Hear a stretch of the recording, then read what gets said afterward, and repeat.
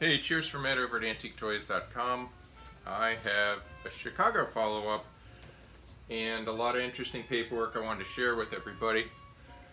The subject's going to be Hubley, and this is a division of Gabriel Industries. It ends up being one of the last concept photos of a product. It was believed rescued by Tommy Jr. at also a representative that helps out with Morphe auctions. Tommy got to the factory, as I understand, and got these photos. So through a dealer I picked it up and Tommy confirmed it. They're really neat though. I just thought they were something that Hubley people may not see, and I think these were products that were being considered, not necessarily brought to market. And then I have this particular catalog page. This is a 1950 price range list.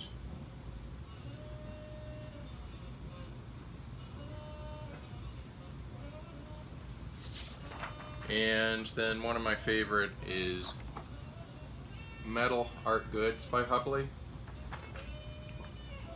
And it puts in perspective the 1946 statues. So just post-war, we got quite a few horse and cast iron doorstops. I happen to have had a couple of these and was wondering when they were made. At least this particular catalog setup and product shows that they were sold at least into 1946. I see the Siamese, Bulldog, Scotty, Dachshund, more dogs, interestingly some ducks, and anyways, invaluable resource in my opinion. I see even they've got some Amish people that were later adopted by gray iron. So,